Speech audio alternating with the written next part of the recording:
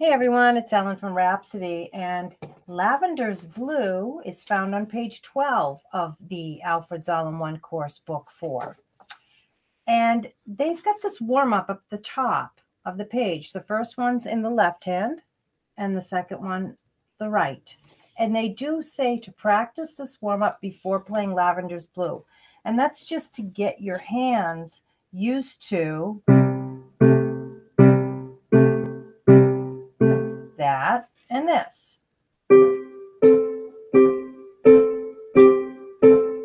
Okay, so just do that a few times just to get you used to doing it and extending your C position. For example, C and G, C and A. That's why they want you practicing that move. Notice your thumb doesn't move from C. In this one, your pinky doesn't move from C, but your thumb goes from G to A. Okay, so here is Lavender's Blue.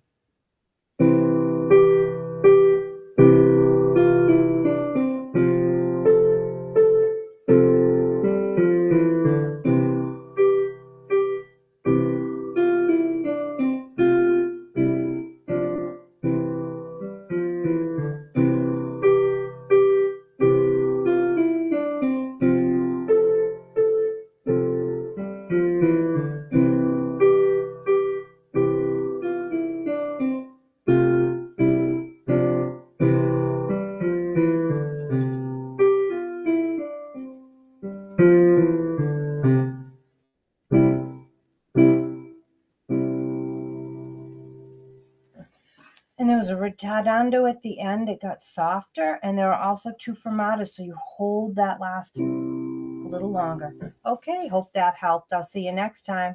Bye-bye.